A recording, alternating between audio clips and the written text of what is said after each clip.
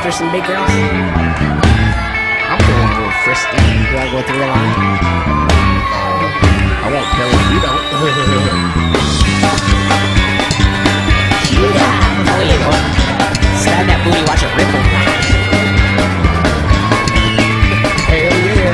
Hell yeah. What else should a booty do? I don't know. Ripple. Hoggin' down, let's all get down. Everybody go hoggin' down, hoggin' down, let's all get down. Everybody go hoggin' down, hoggin' down, let's all get down. Everybody go hoggin' down, let's all get down. Everybody, let's go hoggin' down. She's 4'2", weigh 302. Big old girl, cool rock my world. Felt like a midget around the tilt the world. Seen her sober, I probably heard. Fat as fuck in the pickup truck with a big old butt right up in front. Pants so tight like pigs in a blanket. Man, I should've stayed home and spanked it. Yeah, you definitely should have stayed home, bro. I think I made out a little more than I could chew I in should have that stayed girl. home too. We be better off.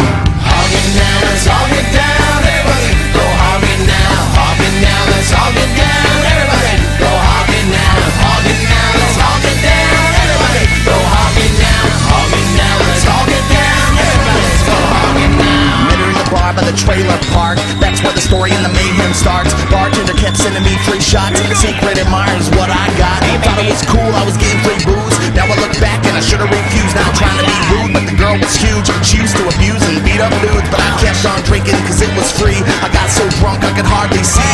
Next thing you know, woke up in a bed, laying next to Mrs. Ed. An immense pounding in my head. Man, I swear I'll never go hogging again. Mama get flashbacks, grabbing cankles. Man, I'm never fucking with those stank hoes.